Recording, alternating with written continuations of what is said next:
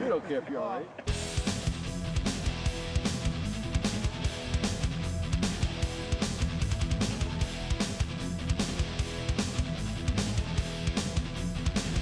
That dude, that's some messed up right there.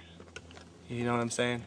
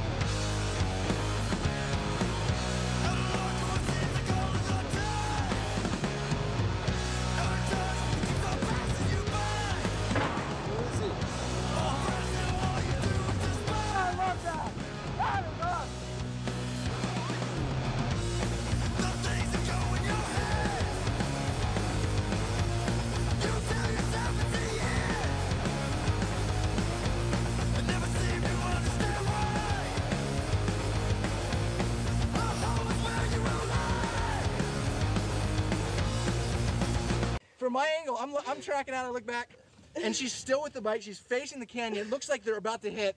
I'm just like, if she doesn't open, I'm just going in. I gave him the thumbs up, I was like, I'm good, and he's like,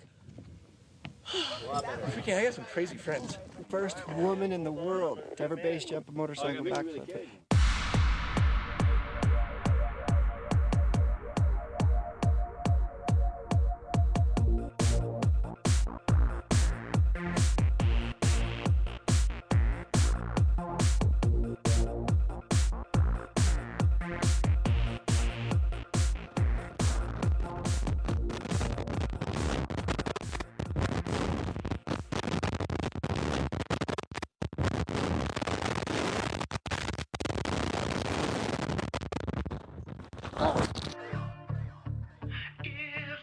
Greg, do you have a visual on Travis? Greg is with Travis. Greg is with Travis now. How does he look? I'm messed up. He's actually conscious and coherent. He's never base jumping again, he just told me, and he's got cactus poking out every inch of his body. Joe, is there any way you can come pick this up off this ledge?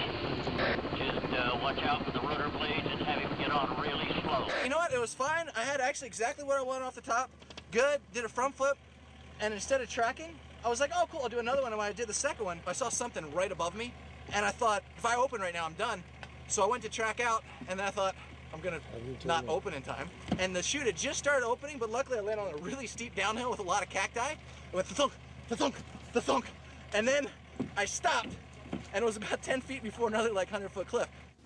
Not to be the complete moron, but as bad as it went, it couldn't have gone any better for that situation. When it decided to go bad, it went well as far as bad goes.